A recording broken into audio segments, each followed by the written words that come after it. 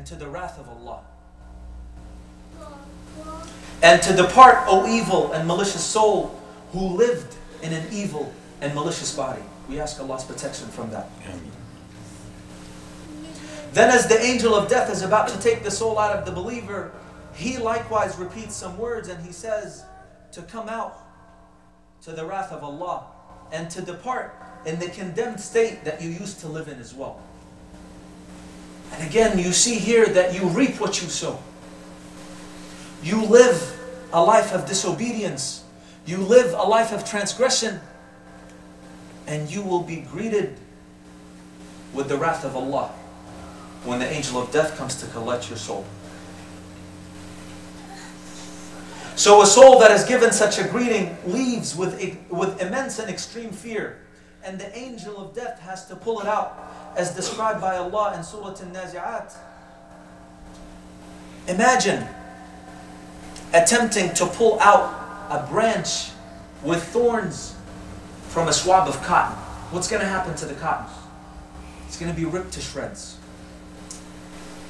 When the soul is being greeted with the wrath of Allah, it doesn't want to depart. And it will be extracted painfully. And this is how the disbelieving soul begins its journey. Now that the angel of death has taken out the soul of the disbeliever, he gives it to the angels that came to carry it. And within less than a blink of an eye, they engulf it and they wrap it with the garments from Jahannam and the foul stench associated with it. And they begin to take it up to the heavens. And as they raise it up to the heavens, they pass by other angels on the way. And each angel that they pass begins to curse the soul. Each angel begins to curse the soul. And they call it the soul of so-and-so, the son of so-and-so. And they call it by the worst names that this individual used to be called by during his life or her life. And when the soul reaches the heavens, it is denied admittance. And it is returned back down to the grave with a promise of the torment to come, of the punishment to come. And as the soul returns to the body in the grave, it is squeezed and it is congested. And it continues to be squeezed and congested as a punishment for the deeds that it has performed in this life. And this is the case of the disbelieving soul. We ask Allah's protection from that. Once the soul is in the grave, everybody undergoes one of the greatest trials that we will ever face. And that is the trial of the angels of the questioning, Munkar and Nakir. These two angels, they come to the soul and they ask it three questions. Three questions that, wallahi, when you hear them, you think, this is going to be a walk in the park. But it's a completely different story on that day. They come to the soul and they ask it these three questions. And wallahi, brothers and sisters, we should spend our entire life preparing to answer them correctly. We all prepare. When it comes to exams in school, we stay up at nights, all-nighters. Everybody's accustomed to that. Just get the coffee, the espresso, and start taking shots as you study. When it comes to work reviews at the end of the year, we start working extra hard, overtime, so that we can get that bonus. So we need to think about our ultimate goal, Jannah, and think about how much effort we need to expend to prepare ourselves for answering these three questions. The three questions are, who is your Lord? And what was your religion? And who was the prophet that was sent amongst you?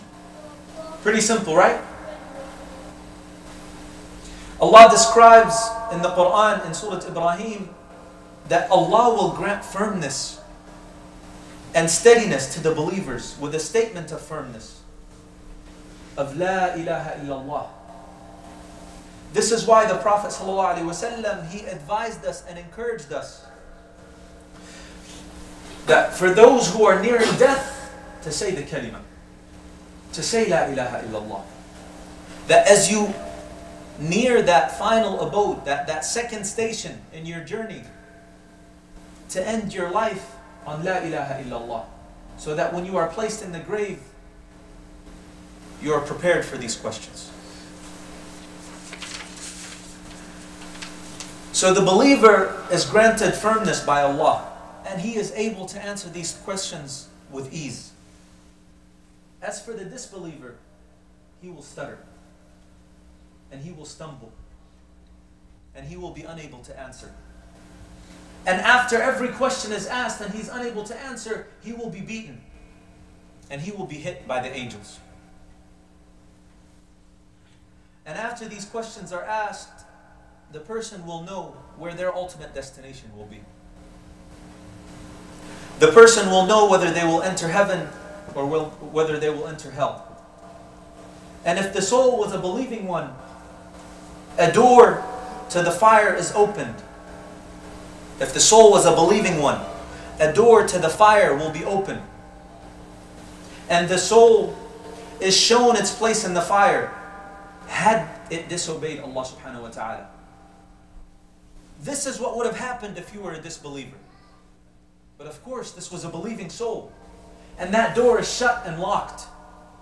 And another door onto the garden is opened, and they're shown their place in paradise. And this door will remain open until the day of resurrection. And some of the sweetness and the fragrance of the garden will reach them, and their grave will be made spacious as far as the eye can see. But if the soul was a disbelieving one, then a door to the garden will be open for the unbeliever, and they are told to look at the place that they would have had they obeyed Allah subhanahu wa ta'ala in this life. And that door will be shut and locked, and another door will be opened. Another door will be opened, and they are told to look at their place in the fire. And this door will remain open, and a blast of hot air will come from it, and it will continue to reach them until the day of resurrection. And the earth will press onto them. The earth will squeeze them, and it will crush them to the point that their ribs will split apart. We ask Allah's protection from that. Ameen. And this is the meat of the story. This is what every person will have to endure, believer and disbeliever alike, in the grave. From amongst the believers, and we ask Allah to make us from them, there are those who are disobedient to Allah in this life. We all make mistakes, and we ask Allah to forgive us those mistakes in this life. Wallahi, since we're at this subject, I want to take a little tangent and speak about the trials and the tribulations that we face in life. A lot of times we undergo difficulties. We lose a job. We get injured. We fall severely ill. We lose a loved one. And we find ourselves asking, why me? A lot of people do that. Why me? And what we need to realize that Allah subhanahu wa ta'ala tests the believer. As He says in Surah Al-Ankabut, the first verse, Allah subhanahu wa ta'ala says, do they think that they will be left to say we believe and they will not be tested? So believers will be tested in this life. And part of the benefit of these tests is that if we are patient, these difficulties, these trials, the harm that befalls us is actually an expiation of sins and an elevation of rank on the Day of Judgment for those who are patient. And wallahi, when we get to the grave, we will wish that every deed that we transgressed the bounds of Allah with in this life, we would have been punished for it in this life, so that we would avoid the punishment and the torment of the grave. So from amongst the believers, there are those who have been disobedient to Allah. And there's about 7 or 8 punishments which will take place in the grave as a result of that disobedience. The punishments, they vary in accordance to the sins that are committed. And there are narrations recorded in both Sahih Bukhari and Muslim about the torments in Al-Barzakh.